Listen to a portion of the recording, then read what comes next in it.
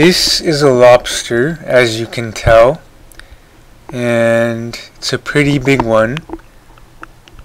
And if you can see, the two claws are different because they have different functions, and I'll explain those functions in just a minute.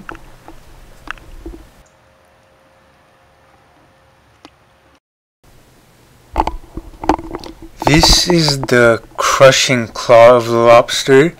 As you can see, it's not very sharp, but it's blunt.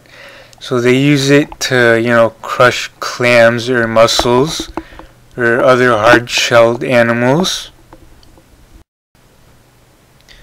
And this is the cutting claw of the lobster.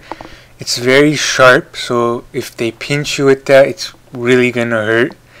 They probably use this to catch fish and things like that. Here's another lobster. Thanks for watching, and subscribe and like if you want.